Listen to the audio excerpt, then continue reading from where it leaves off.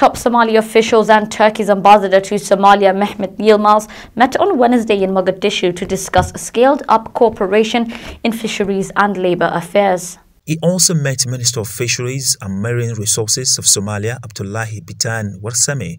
Glad to meet with Minister of Labour and Social Affairs of Somalia, Abdul Wahab Ukas Hussein Ukas Khalif, Yilmaz said in a statement on Twitter account of Turkish Embassy. We discussed opportunities to enhance technical cooperation between ministries of labour of our two countries. Turkish public sector to come to Somalia and invest in agriculture and fisheries.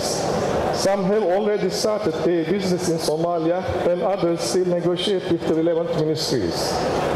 We are also ready to enhance cooperation between the ministers of agriculture of both Turkey and Somalia for restructuring and modernization of agriculture in Somalia. Turkey, a close ally with Somalia, has invested in the Horn of African nations' education, infrastructure and health. Turkish humanitarian and technical development assistance to Somalia has exceeded $1 billion. According to the Turkish Foreign Ministry website, the bilateral trade volume was $187.3 million in 2018 and $250.8 million in 2019. The total value of the Turkish investment in Somalia reached $100 million. Mogadishu International Airport and Mogadishu Seaport are run by Turkish companies.